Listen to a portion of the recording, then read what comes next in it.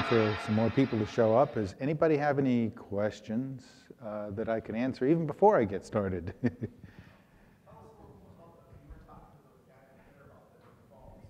The D65. In fact, let me go flip to a slide real quick so you can see what I'm talking about. The D60 series is the new phones. You got a 60, which is like a 40 with 2 line buttons, a 62, which I think is like the 65. Honestly, I'm not the expert on the It's a gigabit 60. There you go.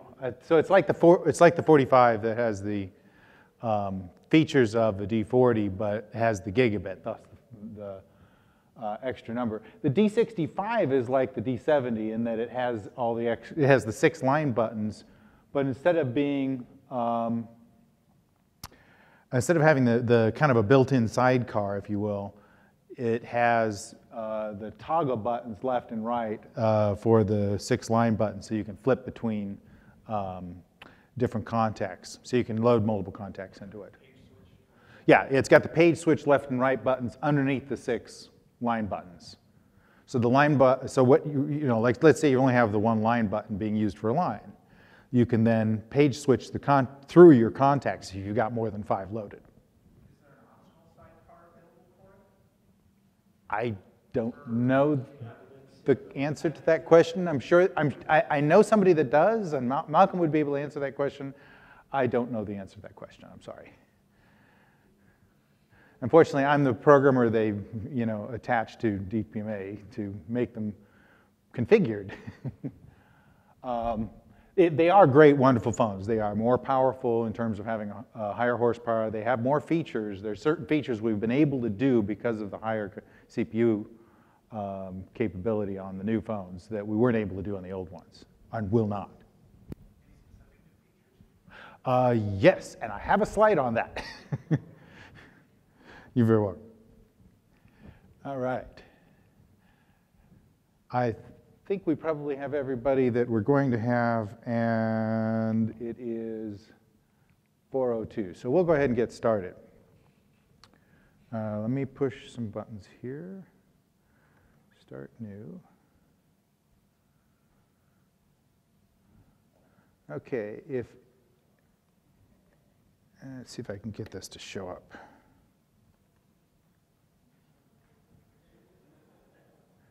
If anybody wants to join in a Google-hosted questions mechanism, I've got a link here. Google Slides MUZX79. goo.slides/MUZX79. This is my first time using the Google Slide. Oh, it's actually up there in the top. Well, what do you know? Aren't they smart? Oh, no, really? All right, well, forget about it then. That's annoying. Apparently, we're not able to share that today. All right, well, forget that. I still can bring up my notes. All right, so let's get started. If you are in the wrong place, my apologies, but we're going to talk about deploying Digium phones with DPMA. I'm hosting this. That's my name. It's long and German. If you look at the odd spelling of that, and then you think about the cute little FreePBX mascot guy, the green tree frog, and then try to say Griepentrog, you've got it. It's one of the little tricks my wife uses with her kindergartners. I've got a Twitter, I've got an email, but really we're here to talk about DPMA, not so much me. Few notes about me. I joined Digium in September of 2013, so I've actually been with Digium for 3 years as of the start of this month. I originally started in on the Asterisk team, and they very quickly got me. I mean, I think they really, did tag me originally to be working on the FreePBX and the DPMA components because of some of my prior experience with configuring phones, as well as a tolerance of PHP that most of the rest of the team does not have. So overview real quick, what we're going to talk about, DPMA, how does it work, a whole bunch of detailed information. Suffice it to say that I'm going to go through a lot of, because I'm an engineer, I got to get all the details right. I'm going to go through a lot of detailed information. I will be doing a demonstration as soon as I get through my slides. So if you are not understanding some of the technical details, hold up to the end. We will have some question and answer time, probably quite a bit of it. I've got an hour in this room, and I shouldn't have even a half hour worth of slides and demo. So plenty of time to talk about whatever you'd like to learn on DPMA. But basically going through the really important stuff as I've been working on the code. I did not originally create the DPMA or the Digium phones modules. Those were done by people before me. I am, however, now the maintainer, if you will, and the guy putting forward new code for it. So I skipped a slide, didn't I? Yes, I did. Okay, what is DPMA? Actually, if you put DPMA into Google, the first slide that you'll come up with, the first hit that you'll come up with is the German Patent Agency. The German Patent Office is actually dpma.de. Somewhere way down the list, maybe you'll come up with a Digium phone module for asterisks, which is where we get the acronym DPMA.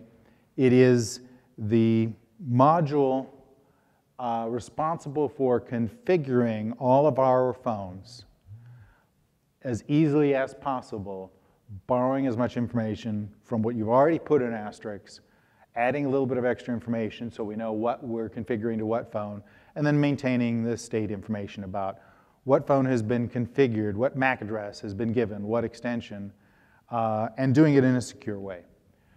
So how does it work? You have to load this resdigiumphone.so module into asterisks in order to enable the extra functionality. It is a compiled module, commercially licensed module. The source code is not available for this component. But we do provide a free license code. Once you have that loaded, you need to configure the free license code, and we'll go over that a little bit.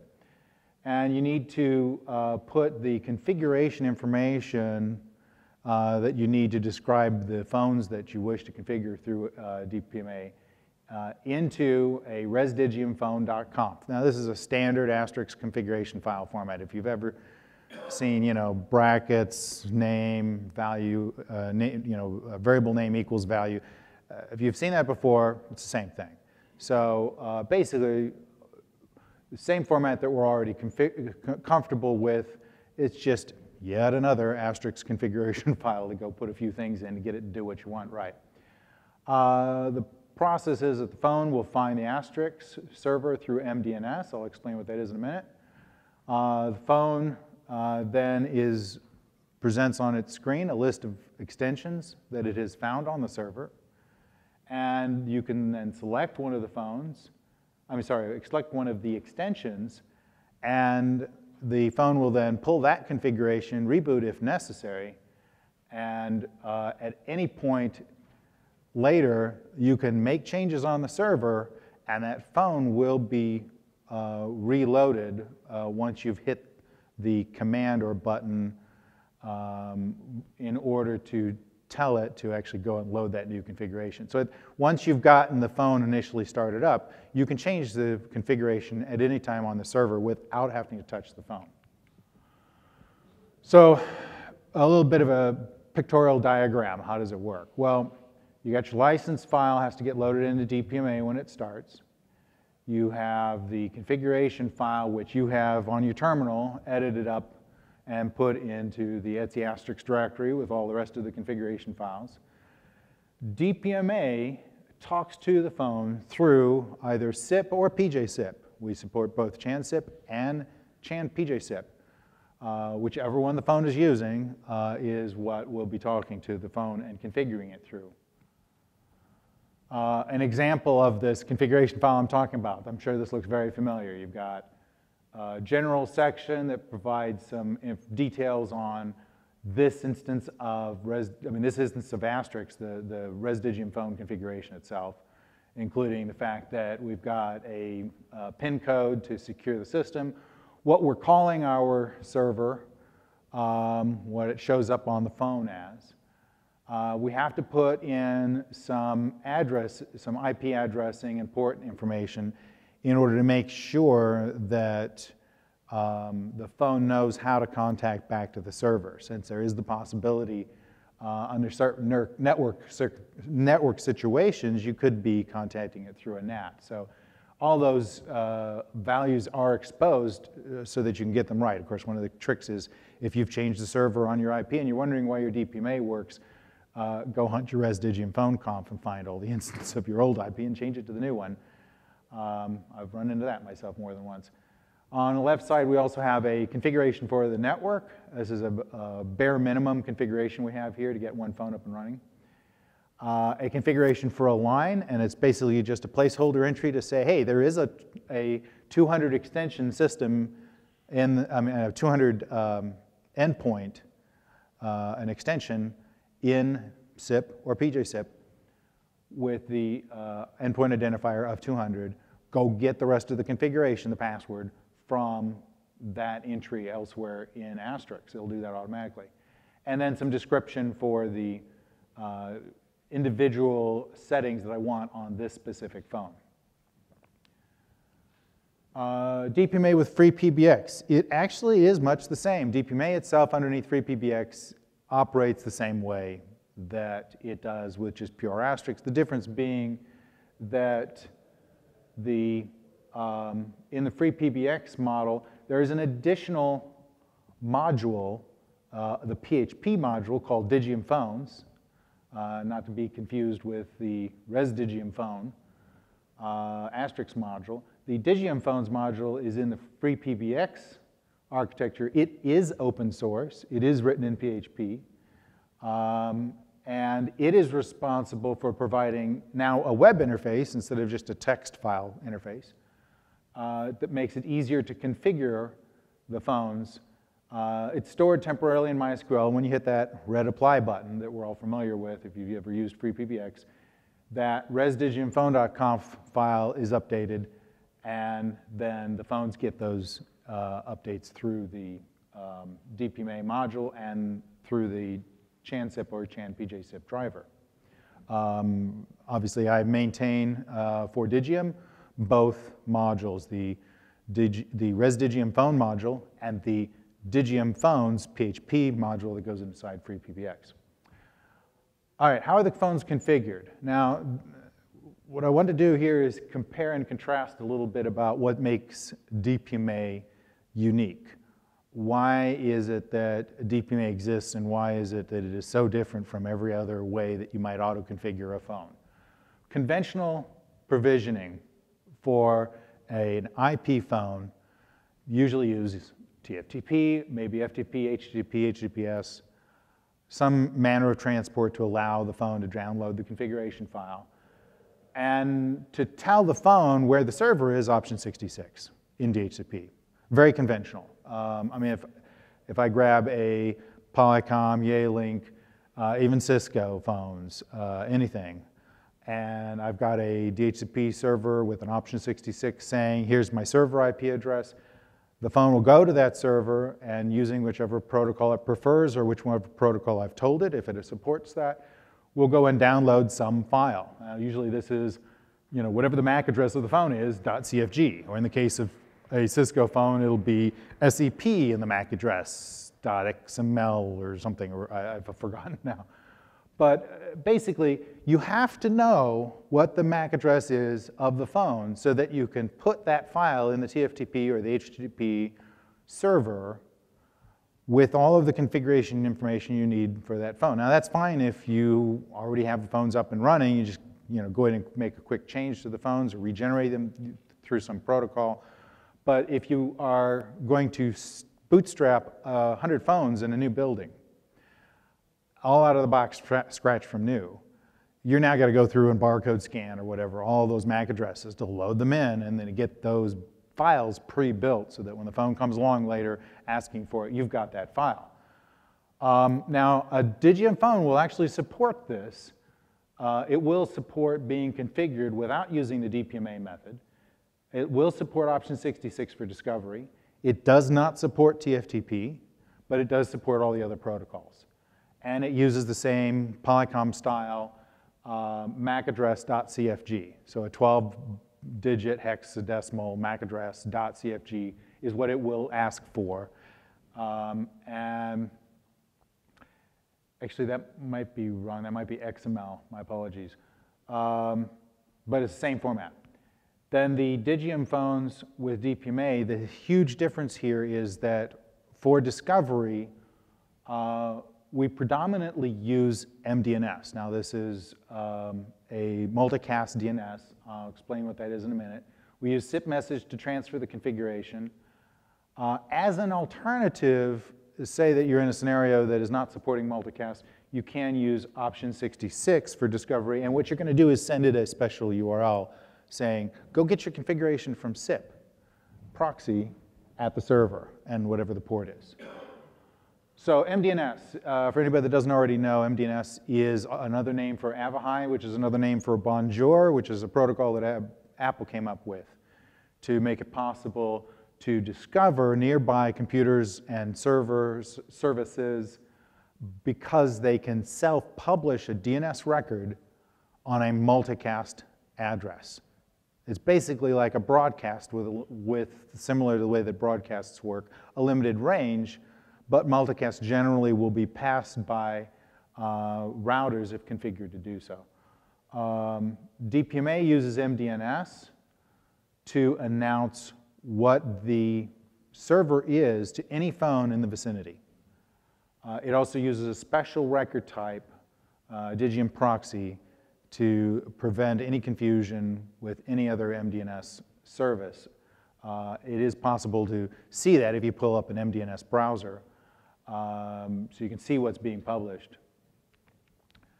Okay, what is SIP message? So we use MDNS for discovery, but I'm talking about using SIP message for transferring the information to the phone, rather than FTP or HTTP or TFTP.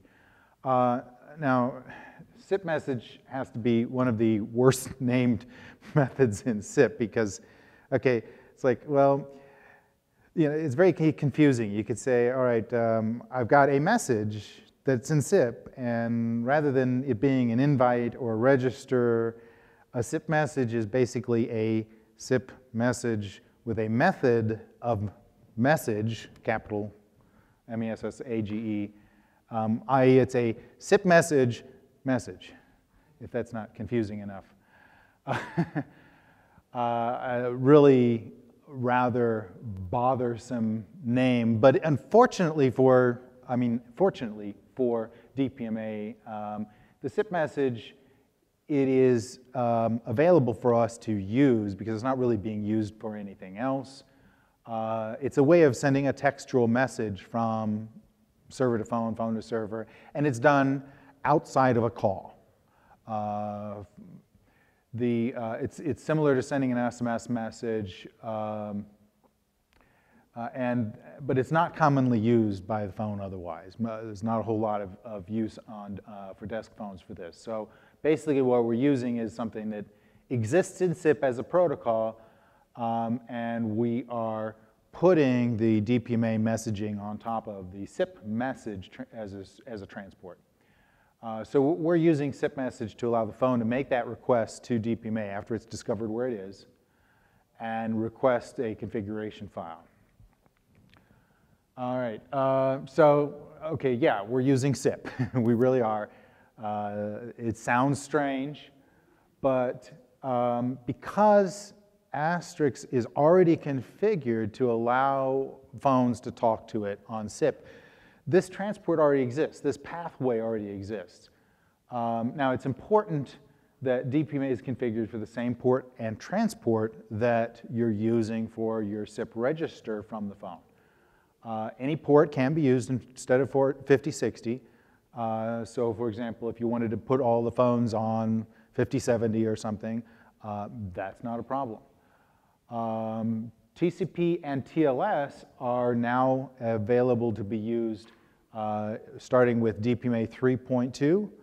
3.20 DPMA was released this last week actually. SIP register is normally used to establish a connection between the phone and Asterisk. And you can't necessarily send a call to the phone because you don't know where it is until the SIP register has happened. That is not true of SIP message. SIP message is a separate parallel communications path. Yes, it comes from the same place, but DPMA tracks what that URI is separately. It keeps track of that so that it's possible for the phone to get in touch with Asterisk before the SIP register has happened, because of course the phone, being completely empty on a first out-of-box experience, doesn't yet have the user account to send a SIP register for, so it does not. So just as a point of understanding, the SIP message is used separately from register. It's not required. All right, so the advantage of using SIP is basically in all of these situations, whether you've got a phone that's hanging off of a switch on the same flat network that your Asterisk box is, or maybe it's through a router, or maybe it's out on the internet somewhere. In each one of these cases, the same protocol is being used for the later SIP register and the SIP invites for the phone calls, as well as the configuration. So DPMA just works because you're using a path for SIP messaging that you're already setting up in order to allow the phone to make calls through to the Asterisk server. So you can take a phone home. You can have a phone that's on your desk at work, and you can take it home and plug it into your connection at home. And as long as it's able to make a connection back to that same server, if it's on a public IP address, or you've gone to the extra step of configuring a separate network entry in resdigiumphone.conf to tell it, hey, when you're outside of the company network, you need to use these other settings to get in through the firewall. Basically, it will still work. It'll still try to talk to the same server. It'll still connect. Also, in addition to, of course, using the same server that I talked to last, DHCP option 66 will allow, if you have that in the network that you've got the phone in, you can cause the phone to reach the server that way. Or it's also possible on the phone itself at any point, if it comes up and can't find the server, you can manually put the IP address and the port into the phone at any time. So this really brings the question is, if we're running configuration across the internet, is this secure? And the answer is yes, because DPMA encrypts with SSL the entire communication of that configuration file through the SIP messages. So the SIP message headers are readable. The SIP message body, where the text of the configuration file is transmitted, is not. That's SSL encrypted. So between the DPMA module and the phone is an encrypted SSL connection across SIP message that allows us to never transmit a password in plain text. That means that the configuration file, which includes that much sought after by a hacker, IP address, username, and password in order to make calls through your system, is not in the clear. They will not be able to, yes? This is even if you're not using a TLS transport. Yes, this is, yeah, so this, what I'm talking about, we have enabled TCP and TLS transport, but this is the fact even when you're using UDP as a transport. So you can sniff all those packets all you want, they are encrypted. Question in the back? I don't think the phones actually support TCP/TLS for configuration at this time. I'm sorry, the phones? Phones don't support TCP/TLS for DPMA configuration. We have, the older models do not do TLS. The 60s do. Yeah, they do that for signaling, but not for configuration. Yeah, they work on configuration. I've done it. Cool. And the old phones do work in TCP, but according to Malcolm, they have problems with TLS right now, which is something I'm expecting us to will fix or somehow provide a nice message saying, I'm sorry, I can't do that, if it's just not possible for them because of the older model. But basically, yes, you can configure the phone. That connection is encrypted even over UDP. So the UDP is readable. The UDP message itself is readable, but the body of the UDP SIP message is SSL encrypted. So the configuration file will never be visible.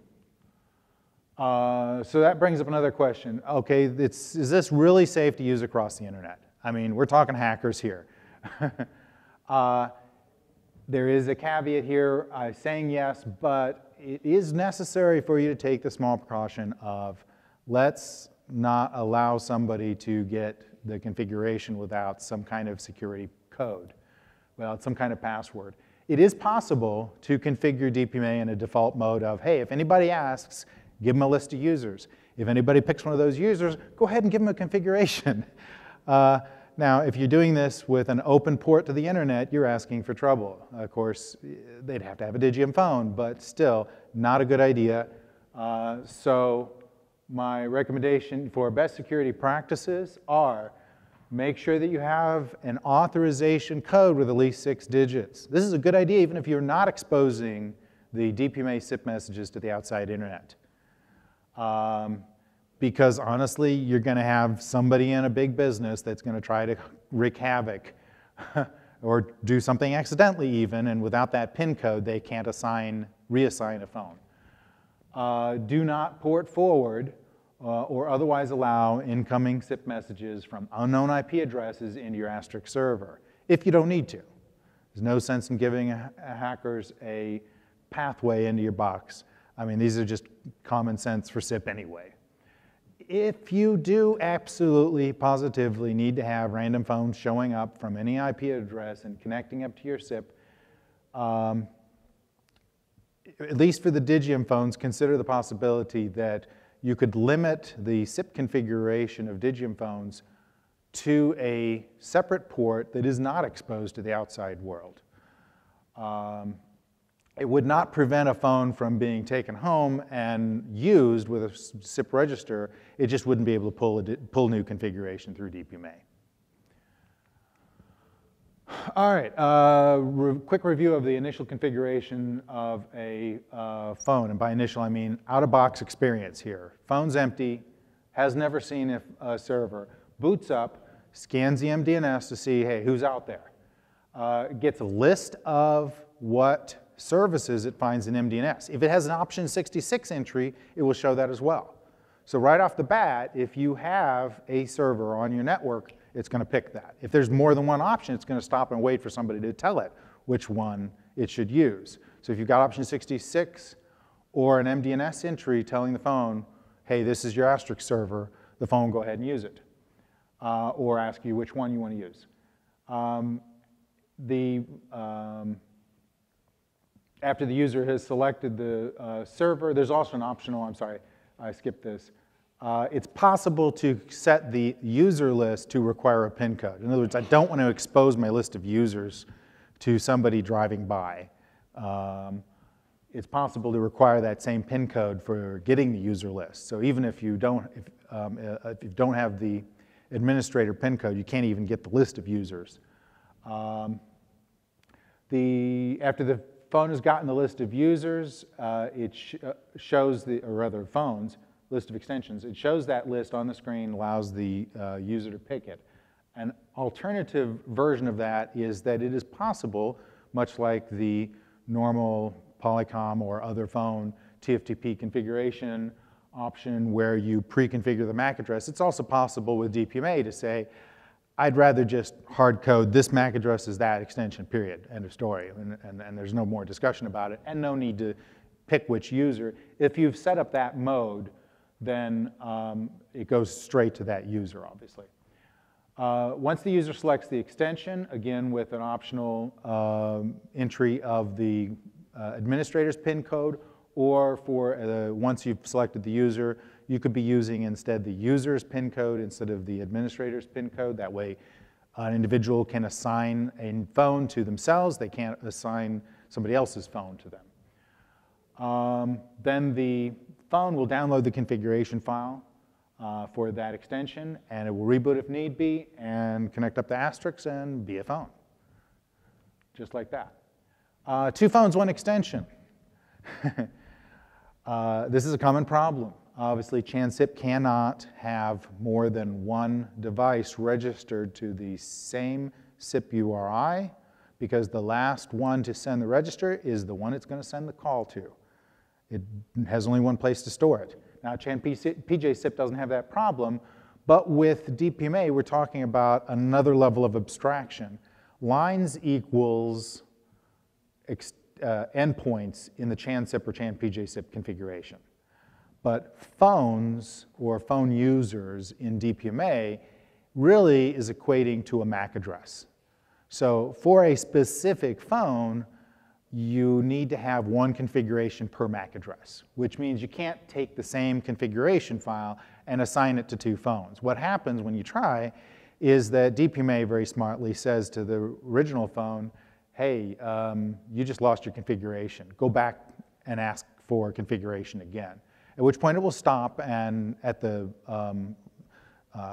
a user prompt saying, hey, I can't get my configuration right now. Do you want to retry, or do you want to try to go get something else back from the server again, or pick a different server? So you have options at that point. But basically, because DPMA is configuring a phone, we're really depending on there being a correlation between a specific phone's MAC address and a specific Digium phone configuration.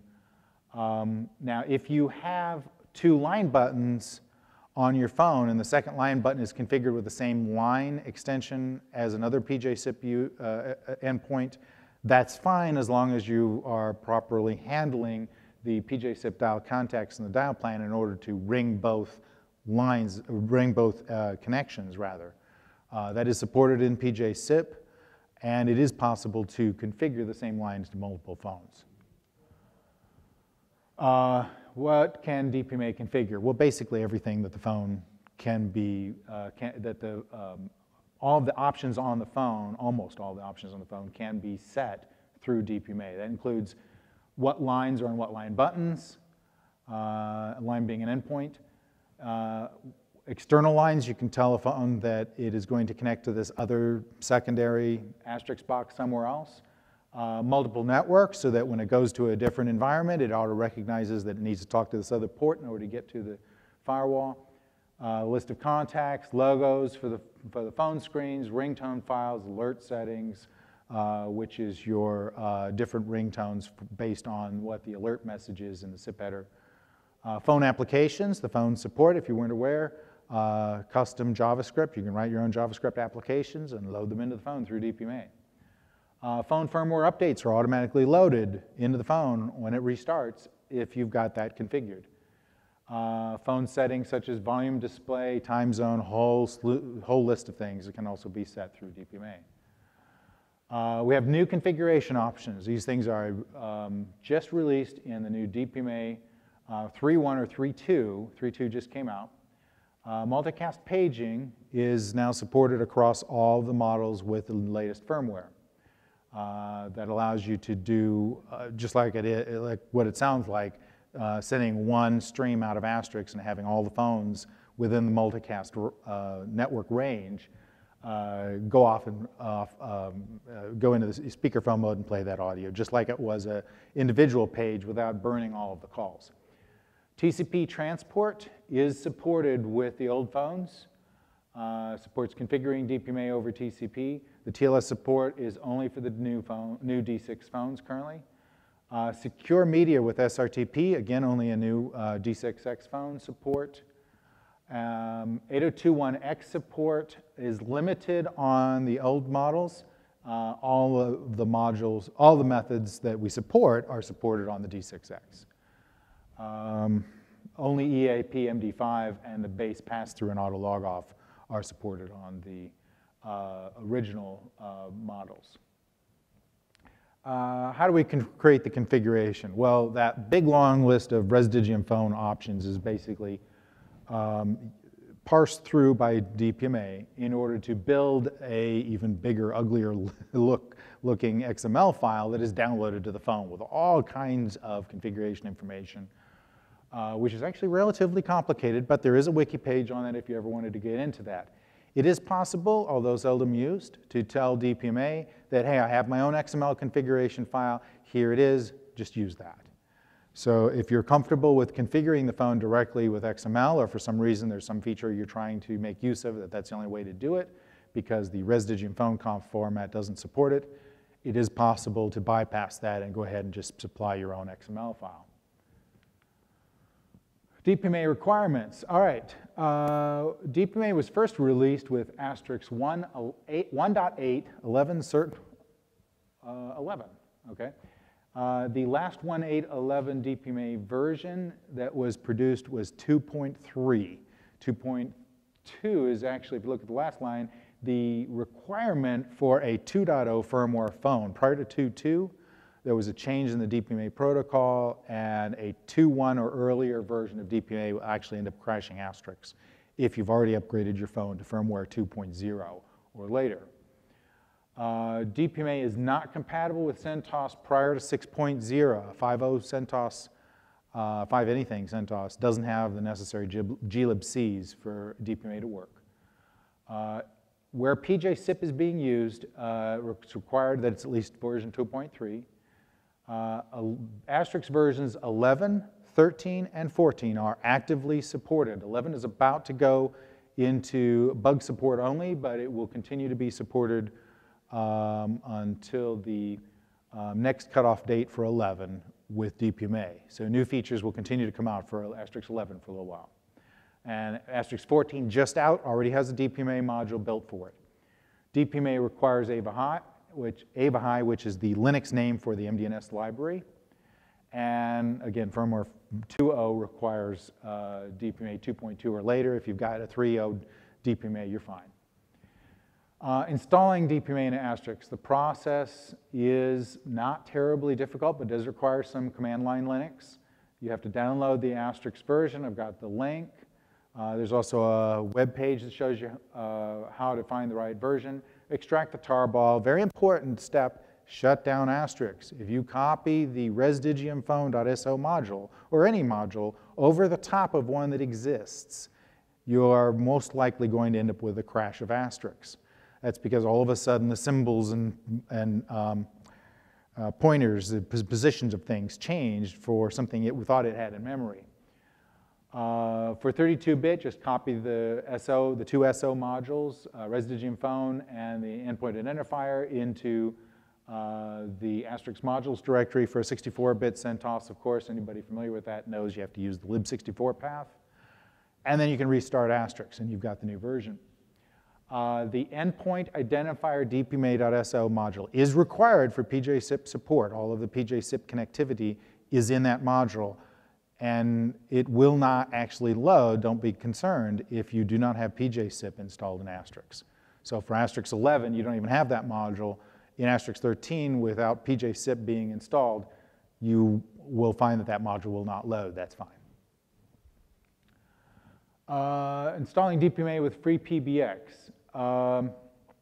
DPMA is already installed in the FreePBX distro if you download it today. However, at any point you may need to update it in order to get to something. If you're on 3.0, you've got pretty good version, pretty recent version. If you wanted to go ahead and get the 3.2 version in order to try out TCP or TLS support, you would need to update that. In order to get to the latest that the FreePBX the distro has, go ahead and run a yum update of the module from their repository. They will probably have the 3.2 fairly soon. And if you wanted to go ahead and get the most latest, go ahead and use the same process here to go down and download the tarball of the specific version you want and install it. Make sure you use the FW console stop command in FreePBX to stop asterisks first. Licensing DPMA. It is required to get a license for DPMA to function. It is a free license. It's available for free on the store. You only need a Digium account to get that license code to download. It's a zero-cost license. In FreePBX, it's super easy. Just put it in on the GUI where it prompts you to, and then it will be registered. For Asterisk, for doing it without FreePBX, it's slightly more complicated. You have to download the register utility. If anybody's ever installed the Asterisk fax or any of the other commercial modules or the G729, it's the same process. And of course, you do need internet connection on the computer you're running the register command on to get the license to succeed installing. CLI commands for Digium, for Digium phones, for the DPMA. You can check the status. You can show what version of Digium phones is installed. You can check the settings, which is, what are the global settings. You can show tokens. Tokens is what phones have been configured. It'll give you a URL list of the phones that are connected. Sessions is phones that have talked to DPMA but don't have an active configuration. That's the only difference between those two commands. There's a whole lot of other status information you can get as well. And these commands allow you to actually make changes. Module reload is, hey, I've made several changes to Asterisk. I need to reload everything.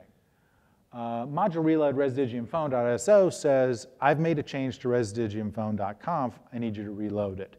Now, a caveat here is that because DPMA reads configuration information from other places in Asterisk, specifically voicemail and the PJ-SIP or SIP configuration, if you've made a change to something else that would affect an endpoint, make sure you do a module reload so that all configuration is loaded.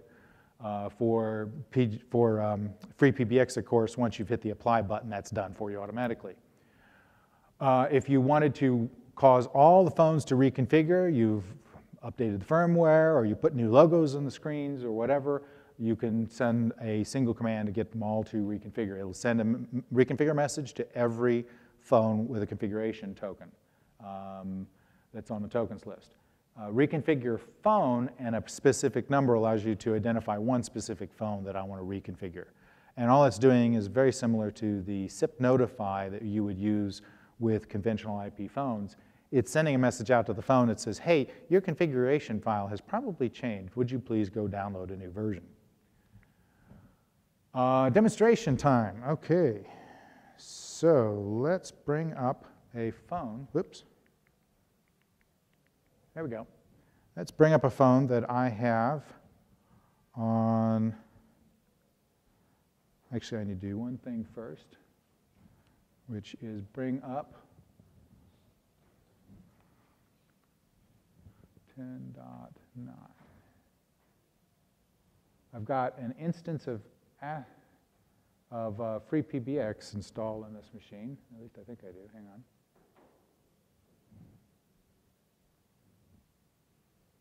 Get that down here where I can see what I'm doing. That should have worked. Maybe a short-lived demonstration if I can't get in touch with the machine. All right, what's going on here? Yeah, 10.9.9. That should have worked.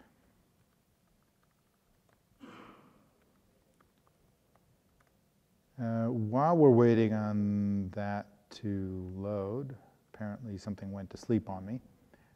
Is there any questions I can answer? Yes, in the back.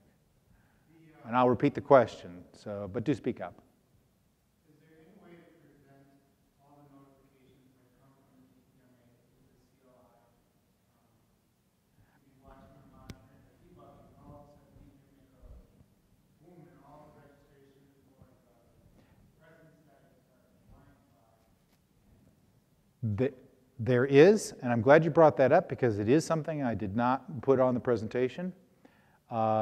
In, I believe, DPMA version 2.3, but don't hold me to that, a change was made to create a separate logging channel for DPMA. Basically, in logger.conf, you can go in and say, in fact, you have to or you won't see them, you can go in and say DPMA equals arrow DPMA. And what you'll end up with then is a DPMA file in varlog asterisk with all of and only the DPMA entries in it. So you can now isolate all of the DPMA log entries into that one log file. Oh, we did finally get this to come up. All right. Except that it didn't drag. Here we go. All right, so we've got a free PBX system, and what I'm going to do is I'm going to show you real quick the under connectivity, the web interface for Digium phones. And I have this phone already configured. I've also got the system in what we call non-easy mode. There's an easy mode and a non-easy mode. Let me show you the difference real quick. If I enable easy mode and save that, all of a sudden my configuration information becomes a whole lot simpler, and there's much less that I need to worry about. In easy mode, basically there's a one-to-one correlation between you create an extension in free PBX and there's a configuration entry automatically generated in the Digium Phones entry for the Res Digium Phone DPMA module to configure from. So if I was to add an extension, for example, I don't know why I can never find extensions when I'm looking for it. There's so many things on that list. So if I do a quick create extension, and I say I want a Chan PJ SIP extension, and it's 201, and foo bar. There you go. And I save that. Where'd my mouse go? There it is. And I don't really care about any of the other settings because I just want to create a phone. And then I apply that. I go back to connectivity Digium phones. I now have a 201 phone. Okay, great. So let's see how that works. If I go back to my phone screen here, and I tell it, using the front panel menu here, that I want to reconfigure it. Let's see, 5, reconfigure. So I'm saying, yes, I had a configuration, but I want to start over. This would be the same as if I had taken it out of the box from scratch. When you tell a phone to reconfigure, it's basically erasing. It's not quite a factory reset, and there is a separate factory reset option, but it is going back and reconfiguring from scratch.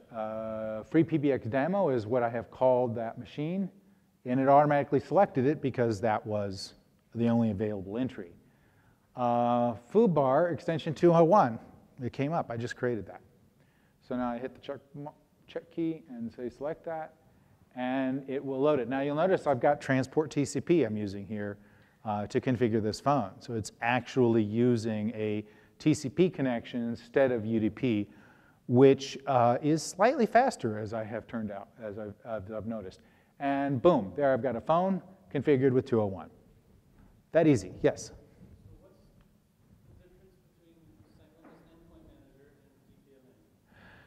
Sangoma's endpoint manager is using the option 66 to a non-SIP configuration method. So that would be an HTTP, probably HTTPS, I would imagine they're using. At least I would hope so. Okay, the Digium phones do not support TFTP, so it would probably be the HTTP or HTTPS option. Since they already have a web server, it's easy enough to do. There's a couple of extra additional features that you get baked in with DPMA, such as visual voicemail. Features that are built into the phone as an application that have components inside DPMA that are answering those service requests, such as to get the list of voicemails and bring them up on the screen of the phone. Those are things that are specifically handled by DPMA. above and beyond what, I mean, so there is an advantage to using our configuration method with our phones. Let me do a quick change and demonstrate how easy it is to, say, load a logo onto the phone. If I get my keys to work on my keyboard. So if I go into, oh, I'm already here. So I go back to general settings, and let me show you real quick where that name was. Under advanced on general settings, I can set the name of the server here. It defaults to asterisks, which is usually descriptive enough. But of course, when we're testing, we've got a dozen different machines spun up on the same network. And it can be very confusing whose is whose very quickly. So very commonly, we'll change that to identify which machine it is. This feature is new that allows you to set how it's going to tell the phone to connect to DPMA. UDP is the old standard. It still works just fine. TCP is a little faster. Now, to do TCP, I separately have to go into the FreePBX SIP configuration for the PJ-SIP channel driver and tell it to enable TCP. If I've not enabled TCP, telling it to use TCP on DPMA, of course, is not going to work. The transport has to be active for it to function.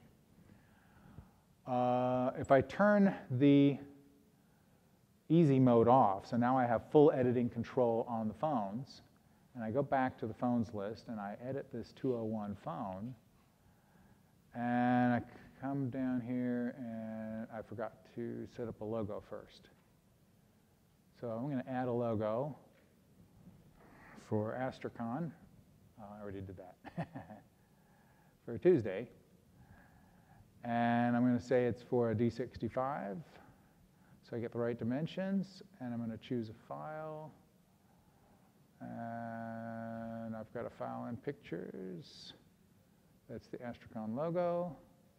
And I'm going to upload that. And that's what I'm going to select for the phone. So I go back to phones, edit my 201 phone, come down here to, too far, to available logos. I'm going to take the Tuesday logo and I'm going to put it on the 201 phone and save. And you always got to remember then hit your apply config. And now what I can do is tell this phone to reconfigure. And what happens is it says configuration updating. And boom, I have the Astracon logo. And interestingly enough, it's also, since it's regenerated the context XML, added my other extension as a contact as well. Yes? Do these phones support the OpenVPN connectivity through FreePBX13? I believe we are looking at supporting OpenVPN, but I do not 100% know the answer to that question right off the top of my head. It's one of those cases that as a phone feature, that's a question that Malcolm would have to answer. I'm pretty sure we've been looking at that. I do not know what the status of it is.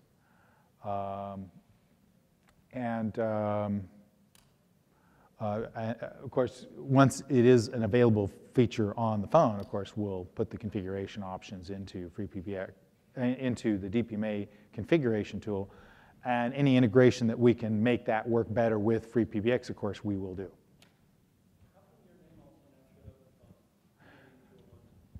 Because when the first generated the configuration, the context file hadn't been generated yet.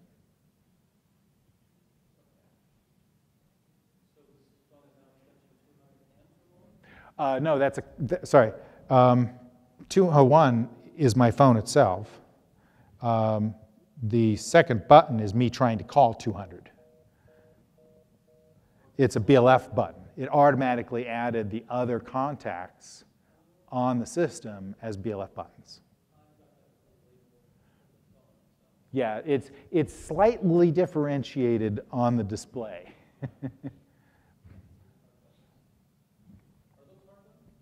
Yes, they are hard buttons, and they do light up.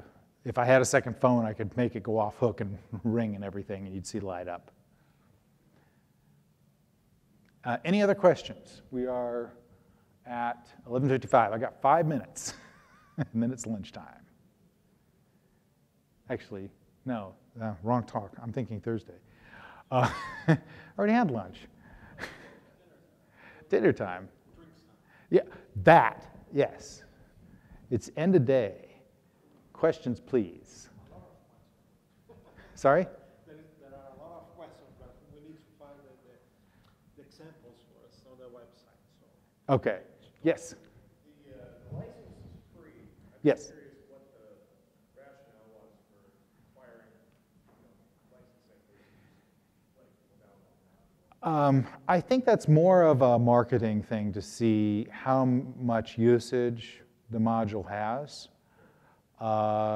We have a lot of modules that we provide in a binary form only for one reason or another, that because we've put all this extra time and effort into building that module, we also want to know what the usage level is. In this case, it is not a phone home system. It is a one-time, oh, well, thanks for letting me know. It is a one-time, apparently the camera crashed. It is a one-time registration. So really, it's really just a measure of intent to at least test it. And as many licenses as I burn through testing things, I mean, obviously they know it's me because I put my name on it. But I'm probably one of the highest usage of DPMA because I tend to go through several of them a day sometimes. Any other questions? I apologize, I don't know the exact details on phone features, but certainly we can get you in touch with somebody that can answer those questions specifically. Yes? In 3 minutes, they can go to the Digium booth, and I'm sure somebody can... Yes, that would be great. So, oh, the expo hall opens. That's what's happening. Wonderful. I am looking forward to seeing that. All right. Completely separate question. Is everyone enjoying AstroCon? Yay. All right. I know I have enjoyed coming here every year. This is my first time giving a talk. It's fortunate that it's on a subject that I actually know something about. And I, of course, have enjoyed it every year I've come. This is the 4th AstroCon in a row I've been to.